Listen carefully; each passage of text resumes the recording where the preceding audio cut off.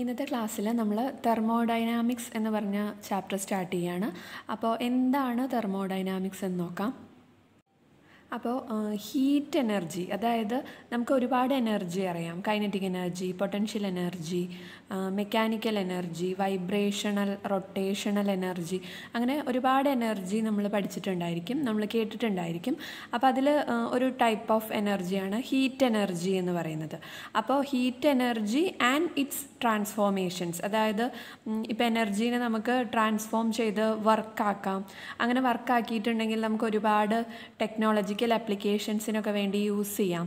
അപ്പോൾ heat energy ആയിട്ട് relate ചെയ്ത heat energy and it's transformations, അതിനെക്കുറിച്ച് പഠിക്കുന്ന ഒരു സ്റ്റഡി ഫിസിക്സിൽ ഈ ബ്രാഞ്ച് എന്ന് പറയുന്നത് വളരെ ഇമ്പോർട്ടൻ്റ് ആണ്. അപ്പോൾ thermodynamics is the study of heat energy and it's transformations. അപ്പോൾ നമ്മൾ എന്തിനാണ് ഹീറ്റ് എനർജീനെ വേറൊരു ഫോമിലേക്ക്, അതായത് ഇപ്പോൾ വർക്കായിട്ട് ട്രാൻസ്ഫോം ചെയ്യുന്നതെന്ന് ചോദിച്ചാൽ ഒരുപാട് ടെക്നോളജിക്കൽ ആപ്ലിക്കേഷൻസിന് വേണ്ടി നമുക്ക് യൂസ് ചെയ്യാൻ പറ്റും, അങ്ങനെ നമ്മൾ വർക്കാക്കി കൺവേർട്ട് ചെയ്യുകയാണെങ്കിൽ.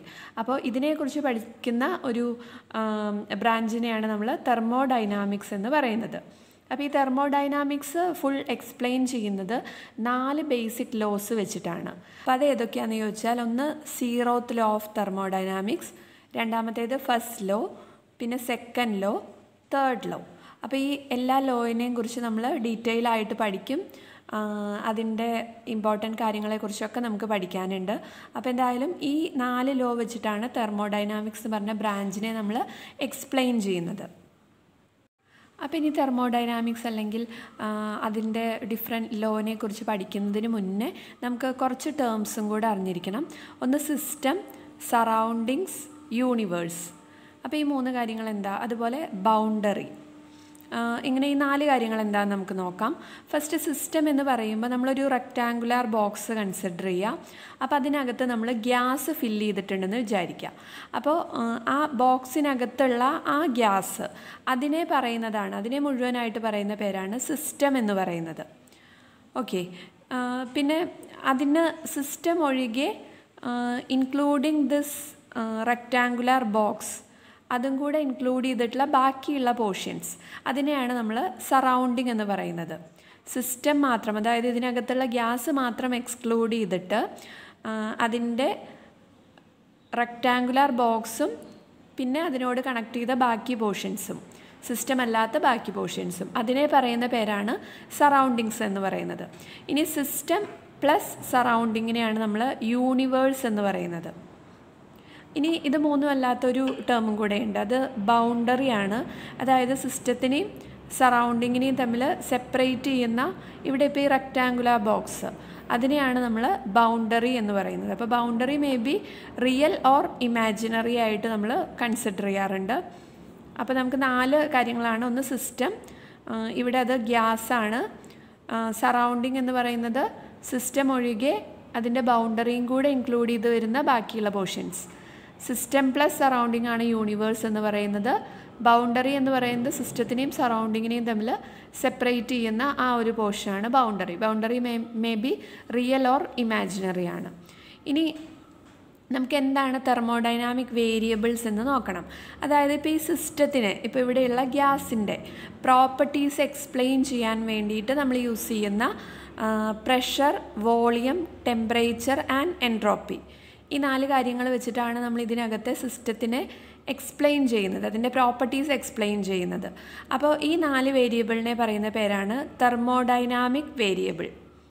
ഓക്കെ, അപ്പോൾ തെർമോഡൈനാമിക്സിൽ ഒരു സിസ്റ്റത്തിൻ്റെ ഒരു സ്റ്റേറ്റ് അല്ലെങ്കിൽ അതിൻ്റെ പ്രോപ്പർട്ടി, അതിനെ ഡിസ്ക്രൈബ് ചെയ്യാൻ വേണ്ടിയിട്ടാണ് നമ്മൾ thermodynamic variables like pressure, volume, temperature and entropy use ചെയ്യുന്നത്.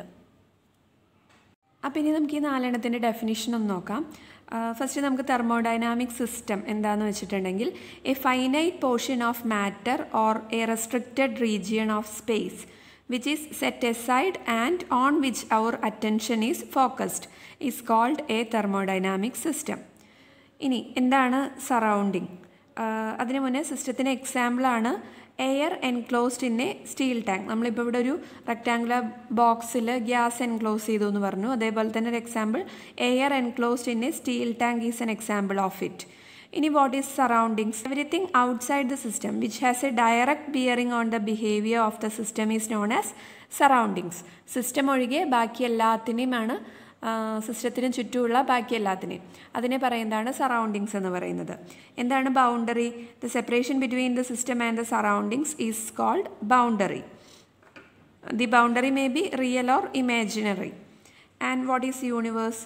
Universe means a finite portion of the world consisting of the system and those surroundings which may have interactions with the system. സിസ്റ്റവും സറൗണ്ടിങ്ങും ചേർന്ന് വരുന്നതാണ് universe എന്ന് പറയുന്നത്. ഇനി നമ്മൾ എന്താണ് thermodynamic coordinates, thermodynamics variables അല്ലെങ്കിൽ തെർമോഡൈനാമിക്സ് കോർഡിനേറ്റ്സ് എന്ന് പറയുന്നത് the thermodynamic system is specified by the thermodynamic coordinates or variables like pressure, volume, temperature and entropy. അപ്പോൾ ഇത്രയും കാര്യങ്ങളാണ് നമ്മൾ പറഞ്ഞത്. അതിൻ്റെ ഡെഫിനിഷനും നമ്മളിവിടെ പറഞ്ഞിട്ടുണ്ട്.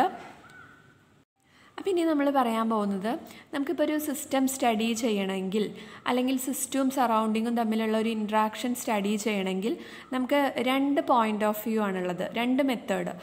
ഒന്നെന്ന് പറയുന്നത് മൈക്രോസ്കോപ്പിക് പോയിൻ്റ് ഓഫ് വ്യൂവിൽ നമുക്ക് ആ സിസ്റ്റത്തിനെ ഡിസ്ക്രൈബ് ചെയ്യാൻ പറ്റും, അല്ലെങ്കിൽ മാക്രോസ്കോപ്പിക് പോയിൻ്റ് ഓഫ് വ്യൂവിൽ നമുക്ക് ഡിസ്ക്രൈബ് ചെയ്യാൻ പറ്റും.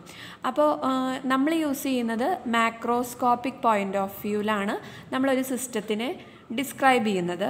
അപ്പോൾ മാക്രോസ്കോപ്പിക് എന്ന് പറയുമ്പം നമ്മൾ പറഞ്ഞ തെർമോഡൈനാമിക്സ് കോർഡിനേറ്റ്സ് അല്ലെങ്കിൽ variable like pressure, volume, temperature and entropy, അപ്പോൾ ഇത് വെച്ചിട്ട് നമ്മുടെ സിസ്റ്റത്തിനെ എക്സ്പ്ലെയിൻ ചെയ്യുന്ന മെത്തേഡാണ് മാക്രോസ്കോപ്പിക് പോയിൻ്റ് ഓഫ് വ്യൂ എന്ന് പറയുന്നത്. അതാണ് ഇപ്പോൾ നമ്മൾ യൂസ് ചെയ്തുകൊണ്ടിരിക്കുന്നത്. ഇനി എന്താണ് മൈക്രോസ്കോപ്പിക് പോയിൻ്റ് ഓഫ് വ്യൂവിൽ സിസ്റ്റത്തിനെ എക്സ്പ്ലെയിൻ ചെയ്യാമെന്ന് വെച്ചിട്ടുണ്ടെങ്കിൽ ആ ഒരു ബ്രാഞ്ചിനെ പറയുന്ന പേരാണ് സ്റ്റാറ്റിസ്റ്റിക്കൽ മെക്കാനിക്സ്. അതായത് കുറച്ചുകൂടെ മൈന്യൂട്ട് ലെവലിലാണ് നമ്മളവിടെ സിസ്റ്റത്തിനെ കൺസിഡർ ചെയ്യുന്നത്.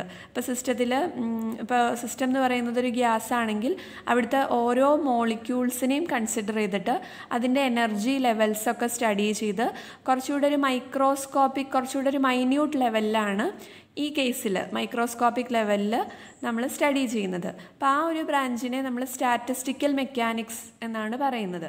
അപ്പോൾ അതിപ്പോൾ നമ്മളിവിടെ പഠിക്കുന്നില്ല. നമ്മൾ മാക്രോസ്കോപ്പിക് ലെവൽ ഓഫ് മെത്തേഡാണ് നമ്മൾ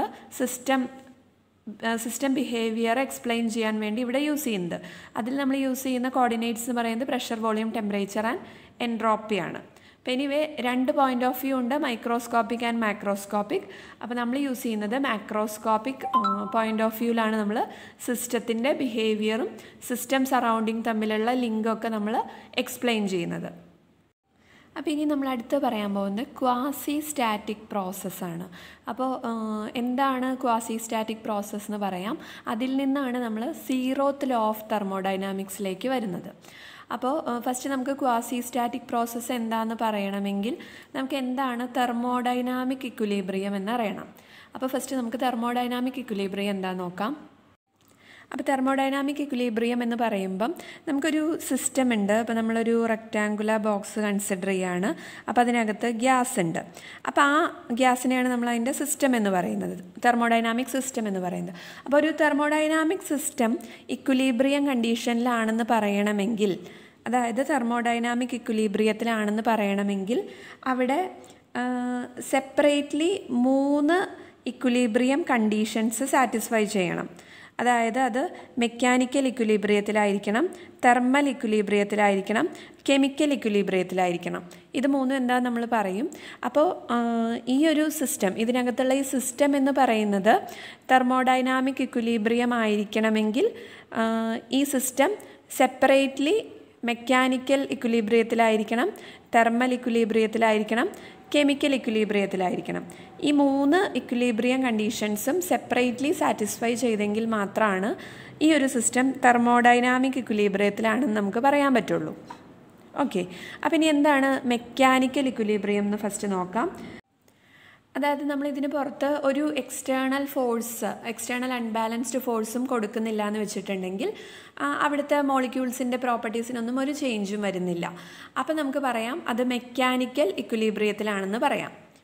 Okay, if there is no external force acting on the system, then it is said to be in mechanical equilibrium. ഇനി എന്താണ് തെർമൽ ഇക്വിലിബ്രിയം നോക്കാം. അതായത് തെർമൽ ഇക്വിലിബ്രിയം പറയുമ്പോൾ നമുക്ക് രണ്ട് കാര്യം പറയണം. ഒന്ന്, ഇപ്പോൾ ഇതിനകത്തുള്ള സിസ്റ്റം എന്ന് പറയുന്നത് ഗ്യാസ്. അപ്പോൾ അതിൻ്റെ ഏതൊരു പോയിൻ്റ് എടുത്താലും, ഈ സിസ്റ്റത്തിൽ നമ്മൾ ഏതൊരു പോയിൻ്റ് കൺസിഡർ ചെയ്താലും അവിടുത്തെ ടെമ്പറേച്ചർ എന്ന് പറയുന്നത് സെയിം ആയിരിക്കണം. അതേപോലെ തന്നെ സിസ്റ്റത്തിൻ്റെ അതേ ടെമ്പറേച്ചർ ആയിരിക്കണം സറൗണ്ടിങ്ങിനും. അങ്ങനെ രണ്ട് കണ്ടീഷൻസ് സാറ്റിസ്ഫൈ ചെയ്യുകയാണെങ്കിൽ ഈ സിസ്റ്റം എന്ന് പറയുന്നത് തെർമൽ ഇക്വിലിബ്രിയത്തിലാണെന്ന് നമുക്ക് പറയാം. ഒന്നാമത്തെ കാര്യം, സിസ്റ്റത്തിനകത്ത് ഏതൊരു പോയിൻ്റ് എടുത്താലും അവിടുത്തെ ടെമ്പറേച്ചർ എന്ന് പറയുന്നത് സെയിം ആയിരിക്കണം. അടുത്തത്, സിസ്റ്റത്തിൻ്റെ ടെമ്പറേച്ചറും സറൗണ്ടിങ്ങിൻ്റെ ടെമ്പറേച്ചറും സെയിം ആയിരിക്കണം. ഓക്കെ, അങ്ങനെയാണെങ്കിൽ ഈ സിസ്റ്റം എന്ന് പറയുന്നത് തെർമൽ ഇക്വിലിബ്രിയത്തിലാണെന്ന് പറയാം. ഇനി മൂന്നാമത്തത് കെമിക്കൽ ഇക്വിലിബ്രിയമാണ്. അപ്പോൾ കെമിക്കൽ ഇക്വിലിബ്രിയം എന്ന് പറയുന്നത് ഈ സിസ്റ്റത്തിൻ്റെ അകത്ത് ഒരു കെമിക്കൽ റിയാക്ഷൻസും നടക്കുന്നില്ലെങ്കിൽ നമുക്ക് ഇത് കെമിക്കൽ ഇക്വിലിബ്രിയത്തിലാണെന്ന് പറയാം. ഓക്കെ, അപ്പോൾ ഇതാണ് 3 തരത്തിലുള്ള ഇക്വിലിബ്രിയം കണ്ടീഷൻസ്. ഈ 3 ഇക്വിലിബ്രിയം കണ്ടീഷൻസും ഈ സിസ്റ്റം സാറ്റിസ്ഫൈ ചെയ്തിട്ടുണ്ടെങ്കിൽ മാത്രമാണ് ഈ സിസ്റ്റം എന്ന് പറയുന്നത് തെർമോഡൈനാമിക് ഇക്വിലിബ്രിയത്തിലാണെന്ന് നമുക്ക് പറയാൻ പറ്റുള്ളൂ. അപ്പോൾ A system which is in mechanical, thermal and chemical equilibrium is said to B thermodynamic equilibrium. അപ്പോൾ തെർമോഡൈനാമിക് ഇക്വിലിബ്രിയത്തിലിരിക്കുന്ന ഒരു സിസ്റ്റം എന്ന് പറയുന്നത് അവിടെ അതിൻ്റെ മോളിക്യൂൾസ് തമ്മിൽ ഒരു മോഷൻ ഒന്നും ഉണ്ടായിരിക്കില്ല.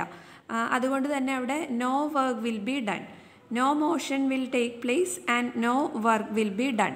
തെർമോഡൈനാമിക് ഇക്വിലിബ്രിയത്തിലിരിക്കുന്ന ഒരു സിസ്റ്റത്തിൽ ഒരു വർക്കും ചെയ്യുന്നില്ല.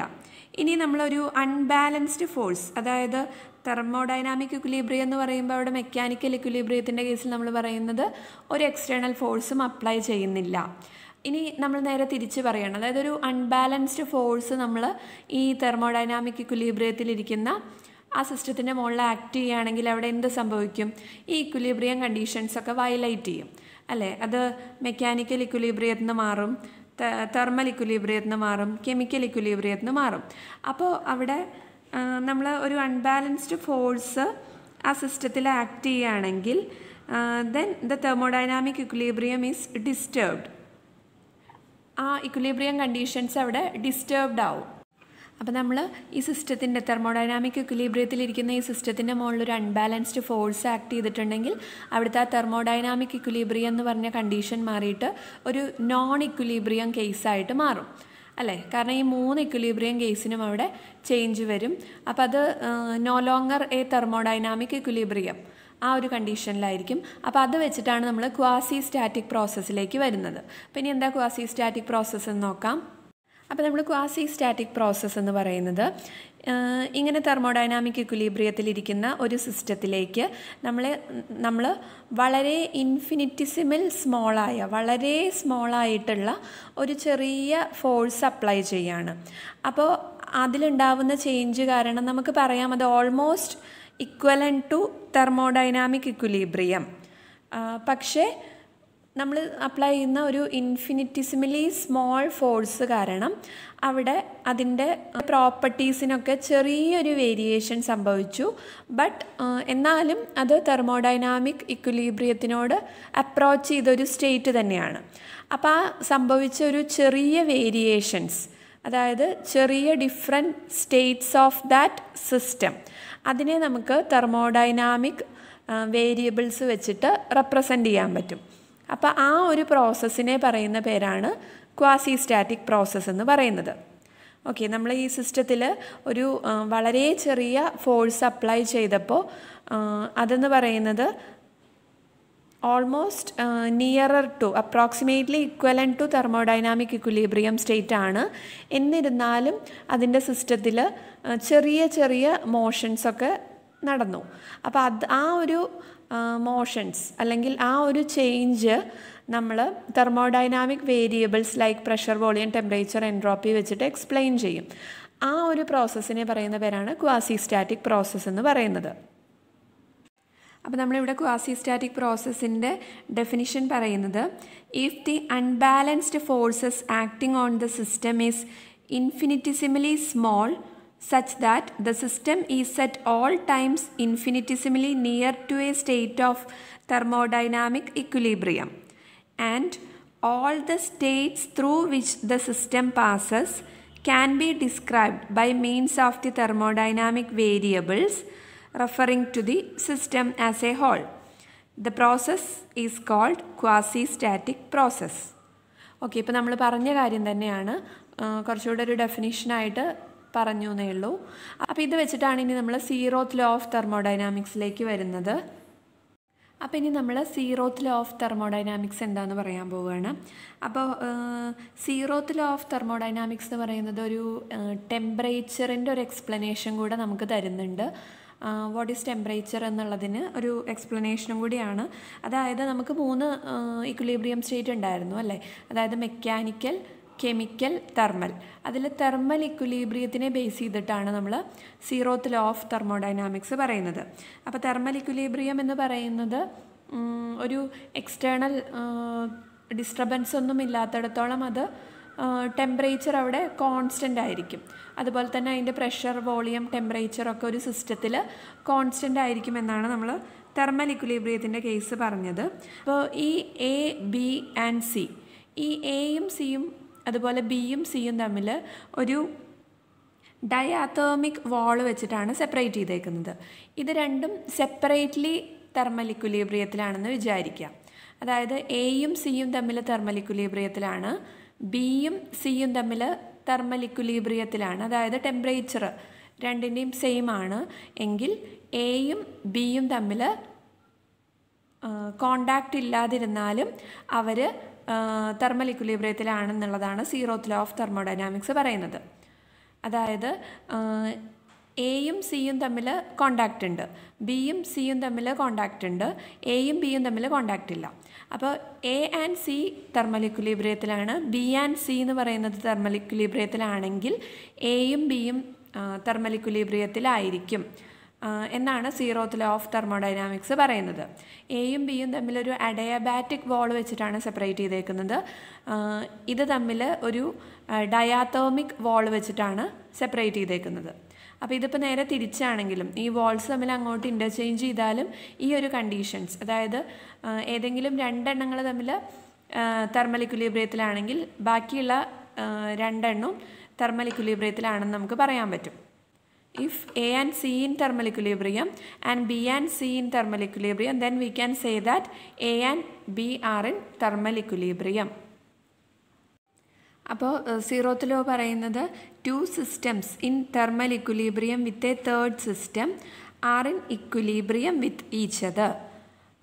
സീറോത്ത് ലോ ഓഫ് തെർമോഡൈനാമിക്സ് ആണ് ഇത്. അതേപോലെ തന്നെ ലോ എഴുതണം, അതിന് ചേഞ്ച് ഒന്നും ചെയ്യാൻ പാടില്ല.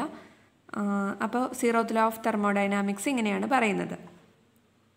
ഡയാതേർമിക് വോൾ ആണെങ്കിൽ അവിടെ തെർമൽ കോണ്ടാക്റ്റ് വരും, അഡയാബാറ്റിക് വോൾ ആണെങ്കിൽ അവിടെ തെർമൽ കോണ്ടാക്റ്റ് ഇല്ല. അപ്പോൾ ഇവിടെ നമ്മൾ തെർമൽ ഇക്വിലിബ്രിയം എന്ന് പറയുമ്പം അവിടെ പറയുന്ന ഒരു പ്രോപ്പർട്ടി എന്ന് പറയുന്നത് ടെമ്പറേച്ചറാണ്. അതായത് ടെമ്പറേച്ചർ ഡിഫറൻസ് ഇല്ല. തെർമൽ ഇക്വിലിബ്രിയത്തിലാണെന്ന് പറയുമ്പം ഈ 2 സിസ്റ്റംസ് തമ്മിൽ ടെമ്പറേച്ചർ ഡിഫറൻസ് ഇല്ല എന്നാണ് പറയുന്നത്. അപ്പോൾ ഇനി തെർമൽ ഇക്വിലിബ്രിയത്തിലല്ലെങ്കിൽ അവിടെ എന്താണ്, ഒരു ടെമ്പറേച്ചർ ഡിഫറൻസ് ഉണ്ടായിരിക്കും 2 സിസ്റ്റംസും തമ്മിൽ. അങ്ങനെ ടെമ്പറേച്ചർ ഡിഫറൻസ് വരികയാണെങ്കിൽ അവിടെ ഒരു ഹീറ്റ് ഫ്ലോ നടക്കും. അപ്പോൾ ടെമ്പറേച്ചർ എന്ന് പറഞ്ഞൊരു കൺസെപ്റ്റ്, അതിൻ്റെ ഒരു എക്സ്പ്ലനേഷനും കൂടെ നമുക്ക് സീറോത്ത് ലോ ഓഫ് തെർമോഡൈനാമിക്സ് തരുന്നുണ്ട്.